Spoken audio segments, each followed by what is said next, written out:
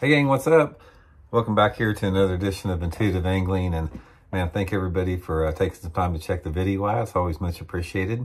Guys, today I'm going to show you 3 modifications you need to do with your jigs before you make a cast with them. This is going to add up to not only getting more bites, but it's going to add up to you landing more bites once you get them. So go over those 3 quick tips here. And real quick, before we get started here, I just want to remind everybody, anyone interested in booking an on-the-water lesson with me, just shoot me a private message on my Facebook page, Randy Blockett, Professional Angler.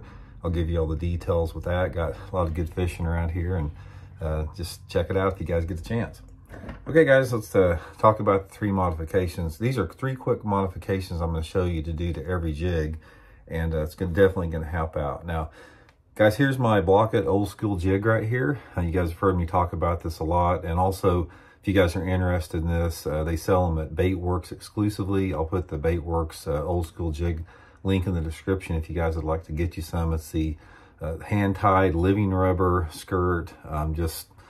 It can't get a better jig than this. You guys are going to love it. So, okay, here's the 3 modifications you need to make right off the bat. I'm going to show you why. Now, we used to, on the old school jig, guys, we used to trim the weed guard here, but we decided to leave it stock because a lot of people like to trim their weed guards in different ways. But I'm going to show you how I like to trim mine. These are the 3 things I do before I make a cast with a jig. Now, the first thing you want to do, see how the weed guard is not in line with the hook right here? The first thing I like to do is I want to make sure this weed guard, the end of it, is in line with the hook. So I'm going to take a pair of scissors and I'm going to just cut parallel to the top of the hook like that. Now, what this does, a couple different things. It gives the jig a more streamlined look, but it also allows the jig, the end of the weed guard, to flare out a little bit more on the end. And I think that adds for a better hook set. Now, the second thing with that is I actually flare the fibers out depending upon the cover. If the cover is super thick, like it's gnarly flooded bushes, I leave it just like this because it's stiffer. The guard is stiffer before you bend it out. So if you're penetrating the thickest cover, leave it like that. But if you're pitching around marginal thickness, say for example, if you're throwing into laydown trees or grass beds or maybe around boat docks or stumps, you want to fan this thing out. So take it and just spread the fibers out on it side to side. And what this does is it gives you a little separation in it. And when you separate those fibers, it makes the hook set penetration easier there. It sort of breaks up that stiffness. Now, again, you need the stiffness and thick cover, but if you're fishing a little bit sparser cover, just fan it out. That's going to add up to a lot more bites for you. And the third thing, guys, is trimming the skirt. Now, the skirt trimming, it depends on the trailer you're using.